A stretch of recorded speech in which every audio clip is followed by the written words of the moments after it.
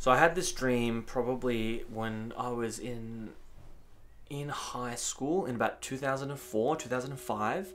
I remember that Half-Life 2 had just come out. And in Half-Life 2, there's a character called the G-Man who is this alien human hybrid overlord, puppet master sort of a character. He seems to be in control of your fate, watching from afar. And there's another character who was in the game who, if the G-Man is like the puppet master, the next character, this like a mayor of City 17 is like the puppet leader. That's being controlled. And in actual fact, the more I think about it, it was this guy, this mayor of City 17, because that was more relevant in my dream to the story of the dream.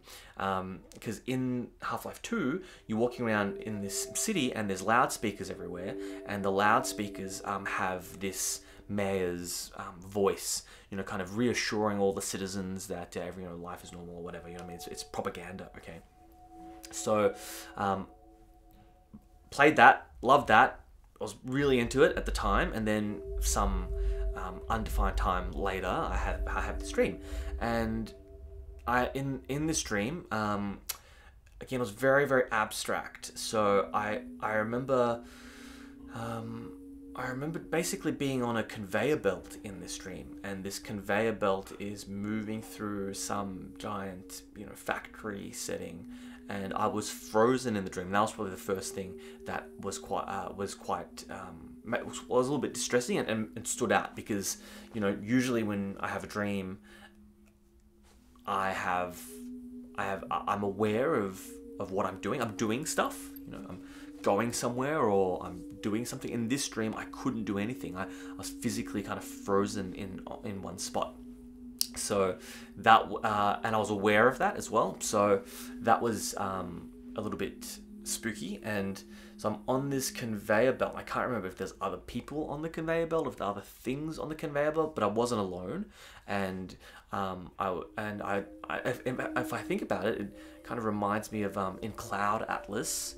There's one storyline that happens in Neo Soul where this female character, she's a robot, and she gets to at one point she kind of looks through the looking glass sort of thing, and she sees this factory where all the robots are built and destroyed and recycled and so on, and that actually, when I watched that many years later, reminded me that that's kind of what the dream was like. So I'm on this conveyor belt, and I can't do anything, and I'm just basically stuck in one spot, and I'm just being moved along in this factory, and there's this voice, voice of God,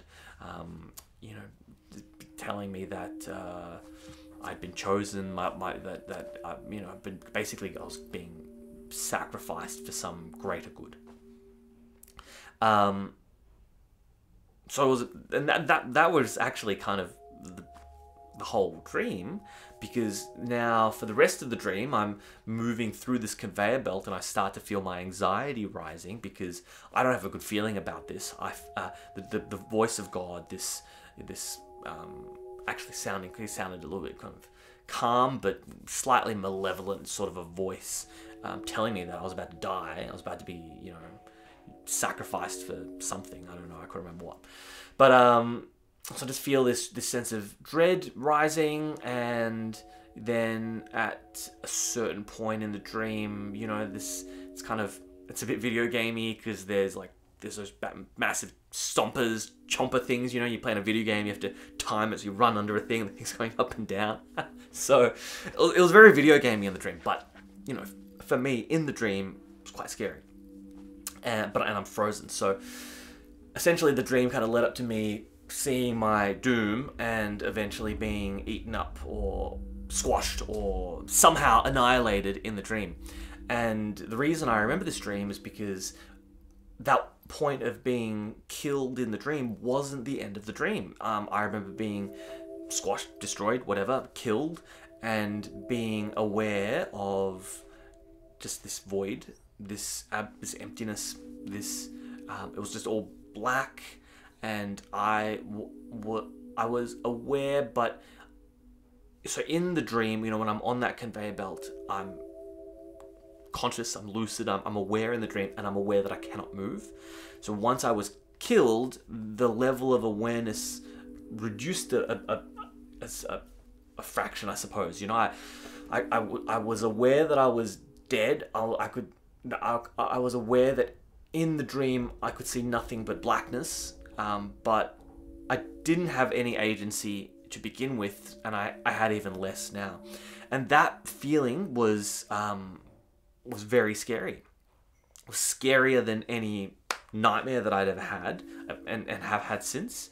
It was just pure emptiness, and reminds me of the film Enter the Void, and that the way that film kind of deals with the post-life experience of being a detached viewer of events that you no longer know if they're real or if they're imagined. You don't know if your consciousness has expanded or contracted. You're now completely detached from your own mind, and you're observing your own mind. And in this dream was a little bit like that. Maybe it's also similar, I guess, in meditation practices. You know, when you've been, you know, when you can kind of separate yourself a little bit. So yeah, that was, I guess, when I was a teenager, and yeah, just that's kind of stuck with me ever since, because I've never had a dream since that's like that, where I've experienced that emptiness. And I'm glad that I haven't, because I think, you know, as you get a little older, these things change as well, and probably, I dare say, to be scarier if I had that dream now, you know. So yeah, that was probably the most purest death dream I've ever had.